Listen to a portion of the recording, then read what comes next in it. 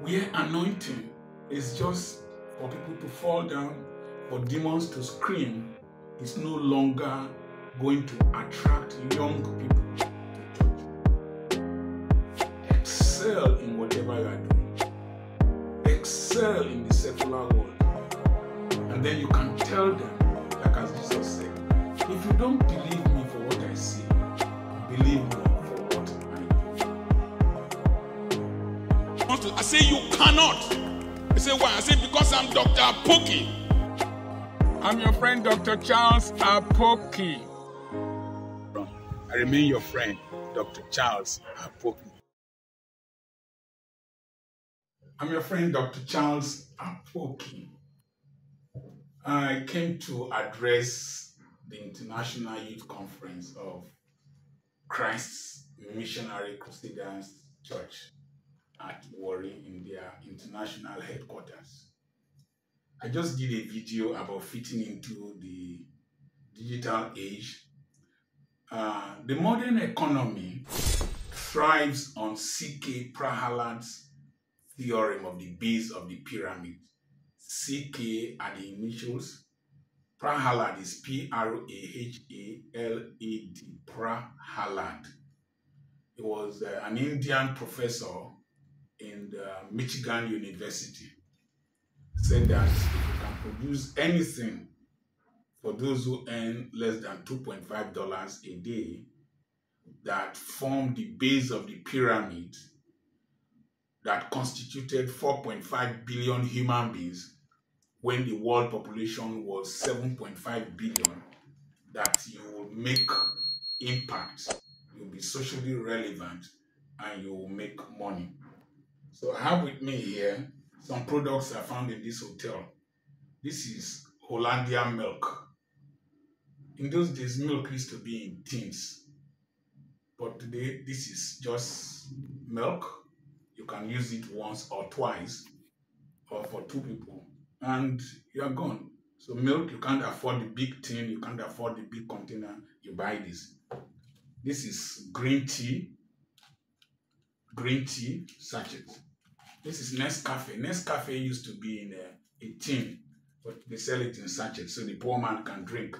You have sugar, then you have tea. So that's the economy of today, micronization of economy. But there is contention in the present generation for attention, contention for attention. The gospel musician has to contend with Wizkid, contend with Fino, contend with Burna Boy, contend with whoever that is a trending musician for his or her worship or praise music to make impact in this generation. Now, even somebody like me that is a capacity builder, a youth developer, if I do not make impact in my private life, preaching Christ to people, particularly young people, will not make impact. That's why I said you must have structures to back up your scriptures. Some people say that I place so much emphasis on my personal life and my family and what I do. Somebody bought land from me from Senegal. He had not met me before. And I went into the bush to show him his property. He's an Igbo man from Imo State. And I asked him, why did you pay money into my account? You don't know me before, I've never seen you, and you've not been here. He said, I've been following you on social media, and I know that you are more than this money I paid into your account. So, if you are going to impact this generation, you must have made impact intellectually. You must know more than them, if not they won't listen to you. You must understand more than them, if not they won't reason with you.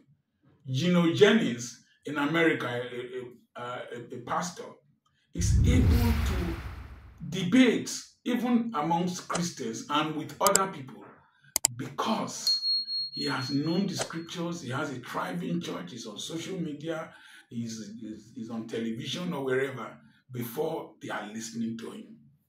The era where anointing is just for people to fall down, for demons to scream, is no longer going to attract young people to church. Excel in whatever you are doing. Excel in the secular world. And then you can tell them, like as Jesus said, if you don't believe me for what I say, believe me for what I do. This generation admires results. This generation admires impact in the sense that what has what you are teaching me, what you are preaching to me, done in your personal life? They want to see it. If God blesses, they want to see you are blessed. If God heals, they want to see good health in you. The church must not preach Christ from a position of weakness any longer.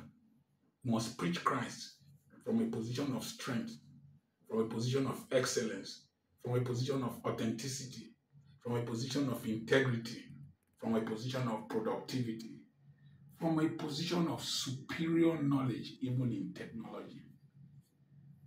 Be the best doctor, be the best. Lionel Luco was one of the best attorneys. His name is in the Guinness Book of Records for having had more acquittals of criminal cases.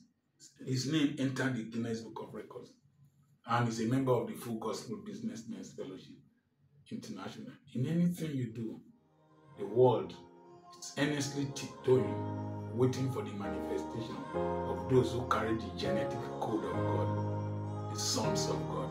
God bless you. Subscribe to this channel.